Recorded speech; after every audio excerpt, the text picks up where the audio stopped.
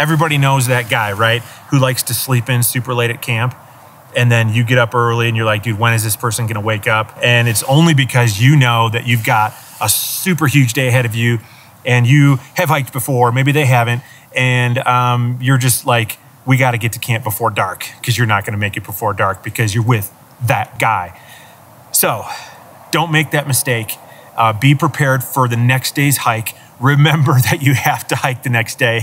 Look, I know how tempting it is to stay in your tent, especially when it's like really, really cold out and it's like you want to stay in your tent and all that stuff, just just those last few moments. But that big day ahead of you could be totally messed up because you stayed in bed too long.